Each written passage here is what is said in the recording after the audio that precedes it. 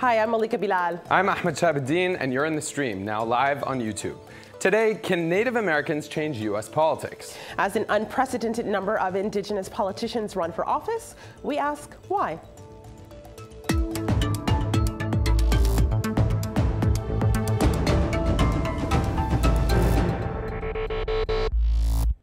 November's midterm elections could be a pivotal moment in the United States. Not only could the balance of power in Congress shift, but the representation of Native Americans in politics could grow significantly. There are more than 100 Indigenous politicians running for state or national office. So what do they hope to achieve? Here to discuss this from Albuquerque, New Mexico, Deb Haaland, a member of the Pueblo of Laguna tribe and the Democratic nominee for U.S. Congress. In Oklahoma, Joseph Blanchard, he's a member of the absentee Shawnee Native tribe and a Republican candidate for the Oklahoma State House. In Kansas, Sharice Davids, she's a Democratic candidate for U.S. Congress. She's also a member of the Ho-Chunk Nation. And in Minnesota, State Representative Peggy Flanagan. She's part of the White Earth Nation of Ojibwe tribe and is a Democratic candidate for lieutenant governor. Welcome, everyone. Welcome to the stream. So good to have you all here. I want to get started on my laptop with this piece of video released about 2 months ago. It's called The Climb. Have a look. I don't look like most people in Congress. My life is different too. I pushed through college and law school as a single mom, and I'm 30 years sober. But struggle made me fierce. My work is to fight for all of us. Clean energy jobs, Medicare for all, no more corporate money in politics. Trump won't hand us a thing if we ask politely. I'm Deb Haaland, and I approve this message because the old way isn't working. We must be fierce. Are you ready? We must be fierce. Deb, you mentioned there in a pretty powerful piece of video. It is a campaign ad, of course, but you mentioned, I don't look like most people in Congress. Talk to us today about what it took for you to make it to where you are today. Sure. Thank you for having me. I'm honored to be here with such a wonderful company. You know, I've been involved in politics for a long time here in Albuquerque, across New Mexico, actually. I've on many occasions. I was the state Native American vote director for President Obama's re-election campaign in 2012, and I ran for lieutenant governor in 2014. I was the state chairwoman of the party in 2015, and got us did really well in our 2016 elections. So I've just been on the ground for a long time. I'm a community organizer. And just felt that it was time for me to take that next step. And so here I am running for Congress after 15 years of work at folks to the polls. I could see our other guests smiling there as they saw that campaign ad play. Peggy, what were you thinking, and why is it important that your voice is heard as well? Sure. Well, again, thank you for having us, and I am thrilled beyond belief to be on this panel. And as I was watching Deb's ad, I was getting a little misty because it matters that we are seen and we are heard. And I think that's one of the reasons why so many Native folks are stepping up to run this year. You know, when folks don't see Native people, it's easy to pass policies without working in partnership with the Native community. And I think our time has really come for us to be at the forefront of policymaking. And frankly, when Indian country does well, I think the rest of our state does well and our country does well. You know, Sharice, I'm curious. There's a lot of people online trying to, explain why this is happening, why so many people are politically engaged within your community. For example, Opal Boyer saying, our people traditionally have been exhibiting strong leadership, although that history isn't always told, and we are resilient. We've withstood adversity, we've persevered through poverty and hate, finding ways, or have, I would imagine, found ways to thrive. Why do you think this is happening? Why are you so excited? You know, I'm really excited because what we're seeing right now, I think, is the culmination of a lot of hard work that's been going on for a really long time. It's like that person said, you know, we've been finding ways to thrive for a really long time. And I think particularly one of the things that we're seeing is a lot of Native women stepping into leadership roles and being acknowledged as the leaders in the community that Native women have been for a long time. I'm really excited because what I see right now is a lot of hope, a lot of folks who are finding things that they want to vote for, not just things that they want to vote against. And I think that this is the beginning or the continuation of a lot of hard work that's been going on for a while. I pulled up on my laptop here a headline that really corresponds to that tweet that you read out, Ahmed. This is from Indian Country Today. Native Vote 18 is the hashtag that you see online. Native Vote 18, 100 plus and growing. Native candidates seeking early votes. Joseph, when you read this headline, what thoughts go through your mind? And you see the tweets that have been streaming under this headline as well, like the one Ahmed read out. What do you think? Well, you know, it's important to first let me acknowledge the fact that being a guest on this panel, I'm honored to be here today representing my people in the state of Oklahoma.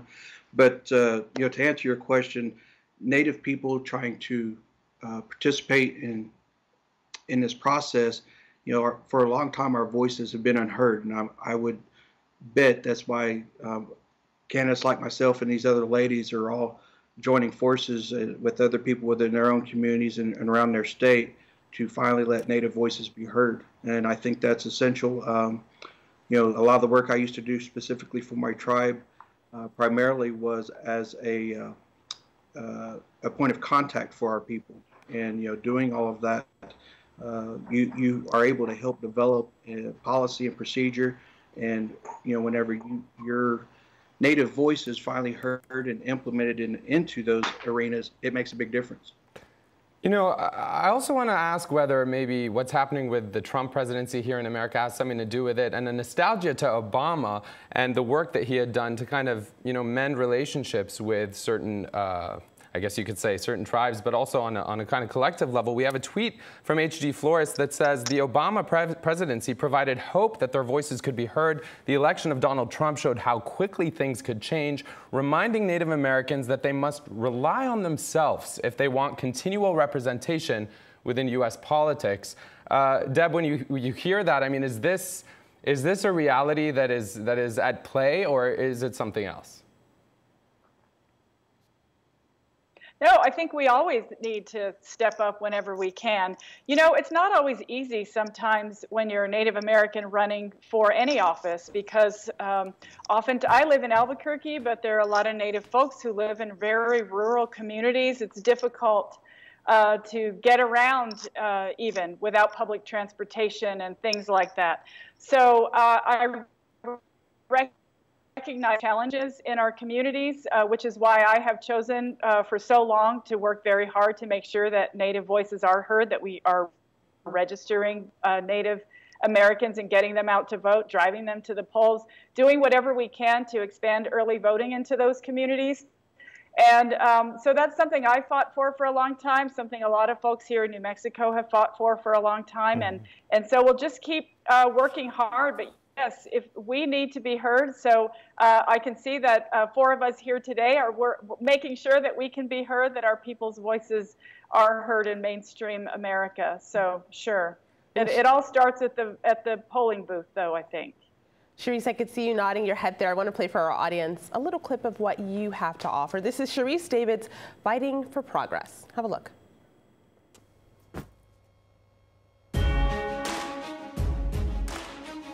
This is a tough place to be a woman. I've been put down, pushed aside, knocked out. Truth is, I've had to fight my whole life because of who I am, who I love, and where I started. But I didn't let anything get in my way.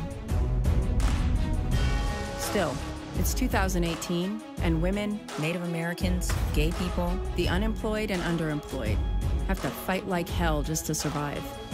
And it's clear, Trump and the Republicans in Washington don't give a damn about anyone like me or anyone that doesn't think like them. Enough. That's why I'm running for Congress. And one thing's for sure, I won't back down. Because progress is undefeated. We just need to fight for it. Are you ready? So, Sharice, you are running for U.S. Congress in Kansas. What is it that you will be fighting for specifically? So there are a couple of things that I think a lot of us and many of the people on the panel are fighting for. One is to have the leadership of this country be more reflective and representative of who we are as Americans, who we are as people, and being Native American, being a woman, being first-generation college student. There are so many different groups and people who have a diverse range of experiences, and our voices are not represented or reflected in our country's leadership. And I think that certainly is something worth fighting for, because that's what living in in this democracy means, is that we should have a representation and be at the table. So that's one thing. And then, I would say broadly, I want us to be a country that is striving for these ideals that we are constantly trying to adopt and live up to, like equality and equity. And I think those are the kinds of things that we as a country should be striving for. And in my opinion, the best way for me and my role in all of this is to be a voice in Congress to help make sure that our policies and our legislation reflect that. And Sharice, to your point, we have a lot of people online also commenting on the lack of representation and diversity in elected office here in America. Jennifer May saying, personally, it seems ridiculous to have a House of Representatives that doesn't adequately represent the U.S. Native Americans were here before us and suffered brutally at the hands of our government. Peggy, when you see that and you hear what Sharice said, and I know you were the previous executive director of the Children's Defense Fund in Minnesota, and you look at what people are commenting about, like Opal again here saying, I think Native candidates having experienced oppression want to stand up and fight for other vulnerable communities because we do not exist in silos. What happens to one happens to all of us. And you see what's happening in America today with immigration, with the children that are being separated from families. And just in your experience, is it about this crossover? Is this about intersectional resistance? And what are you specifically hoping to accomplish? Absolutely. And I think yesterday I was at a rally with our immigrant community talking about the fact that we need to ensure that we are keeping our families together.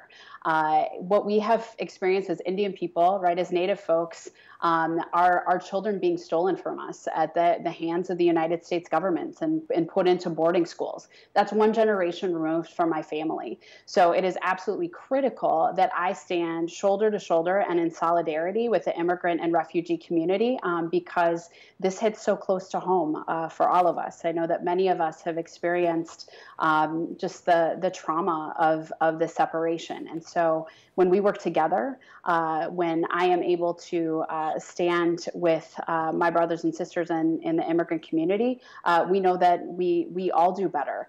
There has been a very deliberate movement by the Trump administration and frankly, by the Republicans here in Minnesota to divide us along the lines of race and class and geography. And I think we're not falling for it. Native folks live in the urban community. We live in the rural community. And I think our experiences can truly be those experiences that can bring us together. Mm-hmm.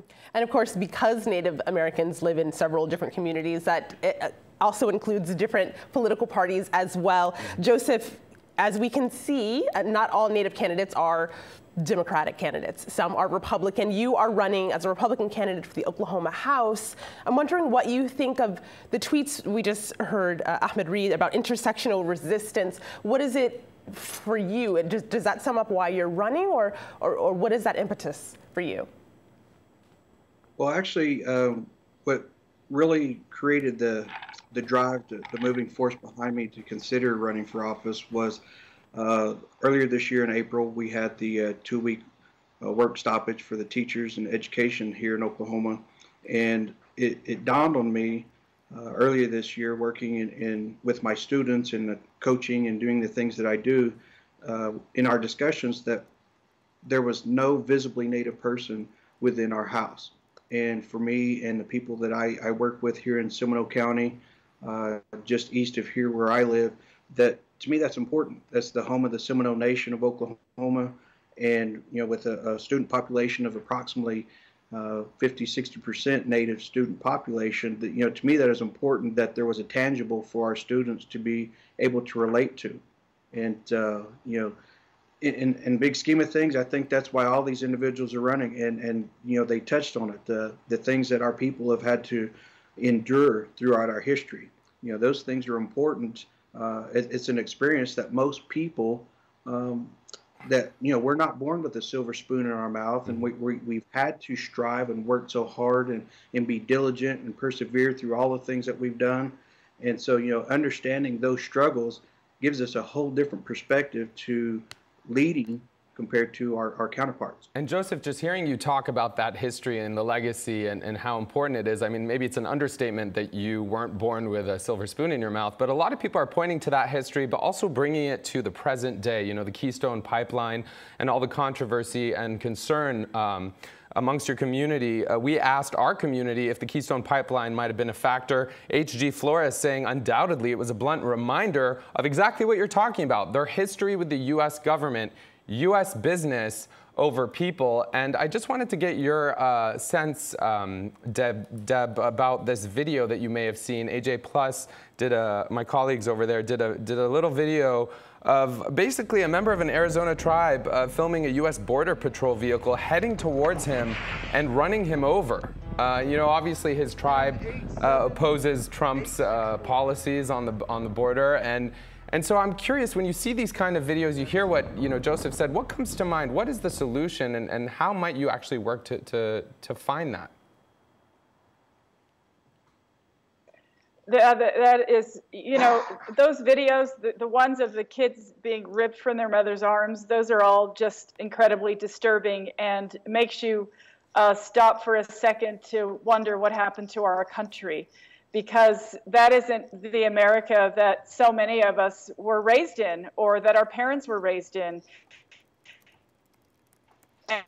As he mentioned earlier, yes, Native Americans have had a horrible oppressive history, which is why we can relate to so many other groups of people in this country. And so, yes, those are things that people should be outraged about. We should stand up for that man that got run over. We should question ICE. We should defund them until they have, you know, policies that are set that don't oppress people, that are actually humane. We can't ignore things like that, and it's up to us to raise the red flags and make sure that those are part of the conversation. There's too much emphasis putting on all of the really silly things that you know, come into mainstream media, like, you know, porn and things like that, when we should be talking about, right, you know, these kids and right, this man. And you know, many people are talking about it, and they're also talking about, you know, what else is at play here in the community. You know, the kind of remote and marginalized nature of reservations. Lakota Man saying, what we natives want is for our government to simply honor the treaties, also help bring more job opportunities to the reservation. We are looking for a hand up, not a hand out. Maintain and honor tribal sovereignty, address the myriad of social issues natives face on and off the reservation. Peggy, you know, when you see a tweet like that and you see people talking about how disconnected these reservations are, Adam on Twitter saying we need to reconnect the reservations with the rest of society. At the moment, most part natives are compartmentalized and out of sight. Is that like too big a challenge to actually overcome? It's been out of sight and out of mind for so long, you know, living here in America, just anecdotally. Well, if I thought so, I wouldn't be running for office, and I think the rest of us wouldn't be either. Listen, I think the tweet that we saw before, too, just saying we're simply asking the government to honor the treaties and to respect tribal sovereignty. You know, I serve in the Minnesota House. There are 4 Native women who serve in the House. We have our Native caucus. And so often, you know, we've been used to policy being done to us and not with us. And I think our caucus has worked to change that. And part of the reason why I'm running for lieutenant governor is to ensure that Native people, that Native women, you know, I find that because we are not always visible, at best, Native women are invisible, and at worst, we are disposable when it comes to issues of violence against Native women, missing and murdered Indigenous women. So when I think about running for the seat, or I look at, my sisters and my brother on this panel, that's why it matters, so that Native folks, I have a 5-year-old daughter, Siobhan, so she can see these other leaders who are stepping up, but that also folks simply say like, oh yeah, absolutely, treaties are the supreme law of the land. Treaty rights are not these special rights that we've been given. We've always had them. And we believe in a government-to-government relationship and meaningful and deep consultation. And that should simply be, the place that we start from. And I think that we will see the changes come to Indian country once our leaders respect us and also reflect who we are and the policies that we're trying to move. And I can see, Sharice, I can see you nodding there. Go ahead. Yeah, I would love to just follow up on that point for a second. And, when you think about the idea that not just Native voices, but many voices in this country have been either invisible or haven't been heard, I think a lot of the reason that you see so many people running for office now, myself in particular, I think that one of the places where our government has failed us as people, not just Native people, but a lot of groups of people, is that we have people in decision-making positions who are not listening. So not only have these voices of Native people, of women, of Black folks who have been fighting for liberation for a long time, those voices have always been there and they've always been fighting. And what we need to do is fill decision-making positions and leadership positions with people who are willing to listen and people who are willing to take action to make sure that voices are being elevated and voices are being listened to, because those voices have always been there. And it's so important that you say those voices have always been there. We have a tweet from Chuck Hoskin saying on Twitter, it's both a natural progression of our politics after decades of work by other Native activists and a response to concerns about alarming policies and budget priorities coming out of DC.